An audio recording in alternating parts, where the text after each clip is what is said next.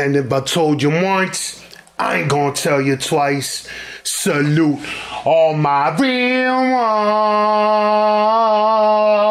ones. Yeah. Look, bro, we got the stock market crash of 2008. So this video popped up on my feed on YouTube, and I was like, let's react to it. Why? Because you know, I'm into stocks, I'm into crypto and all of that stuff. And right now, 2022, from January to May 1st, today's May 1st, it's been the worst start to a stock market since I've started investing. And I just learned that it's been the worst. It was the worst April since 1970. So the worst April in 50 years, and the worst start. The stock market had the worst start to a year since the Great Depression or World War II. That's trash. So when so it's crazy because it's like this popped up and I'm like, I can react to this because obviously, you know what I'm saying, I was around, but I wasn't paying attention to the stock market. I didn't give a damn. So I figured, let's see what they're gonna say and let's react to it. But before we do that, I do gotta say, make sure you diversify your bonds. Who said that on the Chappelle show? I think it was one of the Wu-Tang rappers. Diversify your bonds. Make sure you get some ETFs in your life. This is not financial advice. I'm not a financial advisor. I'm just saying it's a good idea to get some ETFs, some mutual funds, some, you know what I'm saying, company stocks. Get your crypto up. You know what I'm saying? I don't really rock with NFTs because I just don't. But it is what it is. Before we do that, like button, subscribe, our notification bell, press those. Let's go. Apple's up more than 6% right now. Google about 3%. Yo, Apple was worth $142, bro. Isn't Apple like in the thousands now? Microsoft, $25. That's crazy. RIM, which is BlackBerry, $107. Google, is it Google or is it Amazon that's worth $3,000? One of them, but that's crazy. But Dell, Intel, Research Motion, and Microsoft are all to the upside. Look how strong. Did not disappoint. 400 points higher. Yes, indeed. The markets roar higher. Last 30 minutes of trading as volatility once again rules the day. Most of the volatility rules the day, and I feel like that's all we've been dealing with since like December something. It's been nothing but volatility, and then crypto's pissing me off because crypto was supposed to be the hedge against inflation or the hedge against the stock market, and it was supposed to replace gold. And I'm not pumping fig, you know what I'm saying? Like, there are a lot of people that are on YouTube that know way more about this stuff than I do.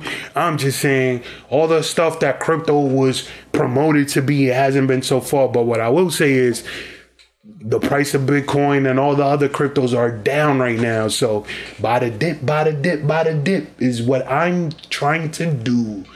Let's go. Text this morning, if not all of them, have just exploded to the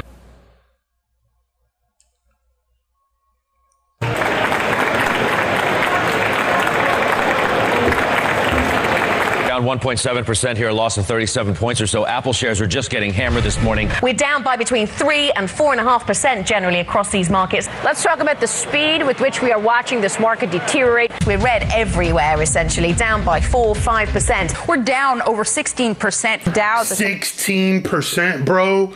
That's crazy because I know the stock market right now is down like 14% for the year. Yo, listen, I love movies. The Big Short, margin call. If y'all want to see basically within a 2-hour movie broken down what was going on, especially because history tends to repeat itself, especially if we ignore it. Margin Call and The Big Short, 2 movies that you guys have to watch. If y'all want like a more, you know, movie-ish, like explained to you in a fun-ish kind of way, even though it's a serious subject, watch The Big Short. If y'all want it just like straight up just drama, watch Margin Call. But I would tell y'all to watch both. 16%. That's crazy in one day. Same time has fallen about 18%. The stock market is now down 21%. So wait, so 21%. So normally don't they normally like stop trading? Like, all right, hold on. Like the sell-off is too crazy. Because that's what bum-ass Robin Hood did, you know what I'm saying? And got people to distrust them. Like they stopped people from being able to continue pumping up GameStop. Now down 43%. What in the world is happening on Wall Street? 2-year no yields went from 190 to 166 in the blink of an eye. On the NASDAQ, it's crazy because the stock market, the Dow Jones is at, and I remember it wound up going all the way down to 6,500. So if that's 8,500 for the Dow Jones Industrial, then it still got another 2,000 points or 20%, 20 something percent to shed. But the stock market right now is at 32,000, something like that. It was at a high of 36. So the fact that I like, people say that they don't live with regret. I regret the fact that, you know what I'm saying? Well, obviously, I didn't know about this stuff and I was mad young. But I wish somebody had told me about investing and just like gave me a band. $5, $10, a band for anybody that doesn't know is $1,000. $1,000, $10,000 to invest. Like, everything and more has been completely wiped out. It was the worst day on Wall Street since the crash of 1987. From the financial capital. The one in 1987, it wasn't that one called Red Monday. It was just one bad day. Like it dropped more than 1,000 points or something crazy like that. But then it wound up bouncing back. Like within, I don't know if it was like a few weeks, a few days, or a few months. They bounced back.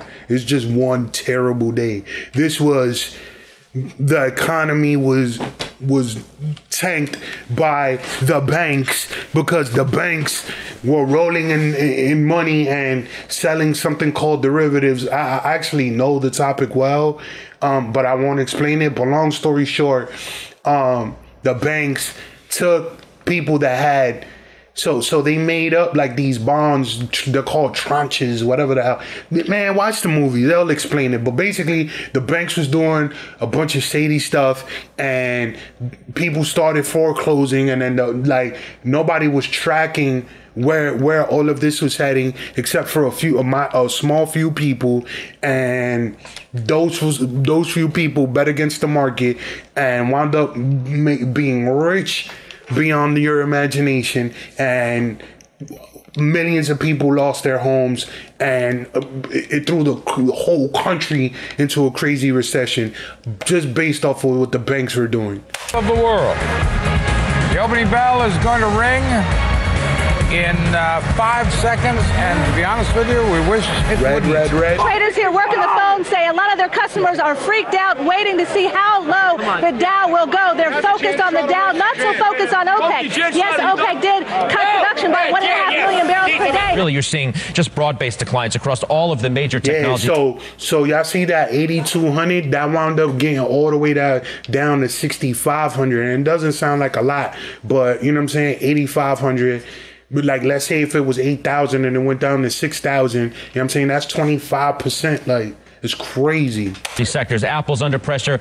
Yahoo down 8.5%. And I think it started at 13,000. 6.5%. Research in Motion 10%. And we're not getting the bid wanted. We're not getting the stop trading, and we see where the buyers are. We're just, every day they're pounding it. The heightened financial turmoil that we have experienced of late may well lengthen the period of weak economic performance and further increase the risk to growth. Can't look at it after you buy it. It's so horrible. But we've had an 8-day losing streak in the Dow that in percentage terms puts it on par, close to the loss suffered in that crash in 1987, close to that percentage loss those 2 days in 1929. What started in America last year has now spread to every part of the world. We're down 9% today. The Xetra DAX over in Frankfurt is down by 9%. The Paris market down by 9%. 9%. Austria, which was briefly suspended earlier on in the day, is down by nearly 11%. This market is as volatile as you'll ever see. Traders saying this is the craziest day they have ever seen in these markets. Veteran traders saying they've never seen anything like it. The movement in oil prices so fast, so fast. Seconds to go until the start of trading at the New York Stock Exchange, and stocks are set to kick off lower, a whole lot lower. eBay is down 6.5%, and really you're seeing just broad-based crazy. Look, Apple is under $100, bro. Like, hold on. Where's my phone? Where's my phone?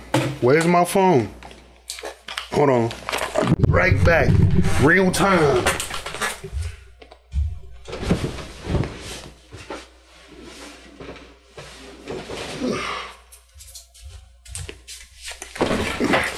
Real time. We doing this real time. Cause you see Apple, well, Yahoo is at $11. Apple is at 157, but I think they did stock splits.